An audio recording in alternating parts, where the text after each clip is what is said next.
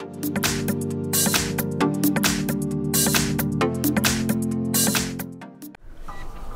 in front of me is a Motorola Moto G 5G Plus, and today I'll show you how to hard reset the device through settings. And to get started, let's open up settings.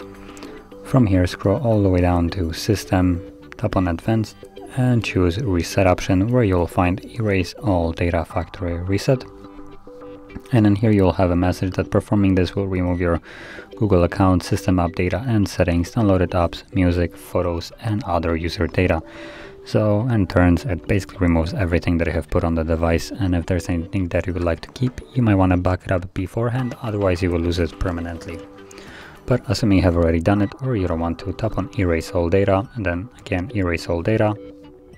And the process will now begin. Now this will take a couple minutes, and once it's finished we'll be then greeted with the Android setup screen. So I'll be back once that is visible.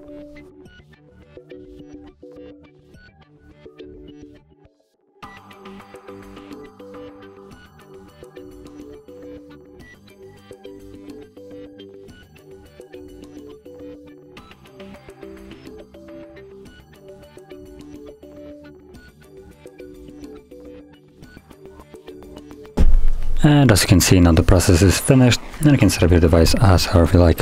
So if you found this very helpful, don't forget to hit like, subscribe, and thanks for watching.